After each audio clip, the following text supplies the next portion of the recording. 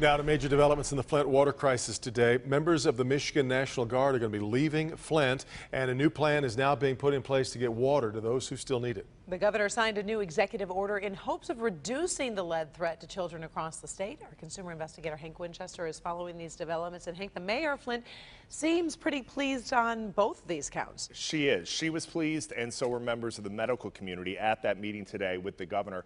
This is all the new plan to get water to those who need it. That's going to go into effect very soon. As all of that played out, the governor, though, was focused on making sure this does not happen again.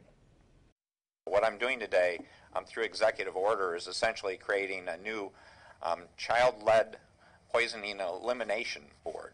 Governor Snyder in Flint today, and the governor signing an executive order, creating a statewide board with one goal: eliminating lead exposure to children across the state of Michigan.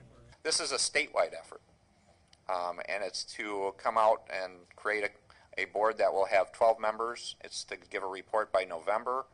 It's to focus in on all the key steps, I believe, of this process, including how do we get more children tested for lead, how do we do better follow-up with that, how do we do better programming to eliminate the risk factors, do investigations and such, and then do better data and reporting of information.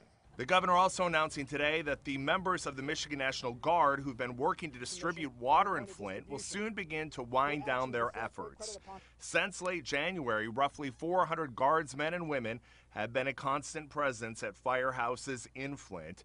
Now the water will be moved to various community centers, and those handing it out, 120 residents who are now being paid to do this work.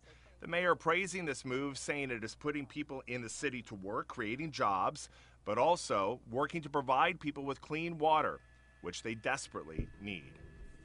That new water distribution program will likely get underway sometime in early June. Again, the mayor seems very happy with this plan. That was something that she worked on with the governor. Yep. And it's putting people to work in Flint, which is another bonus too.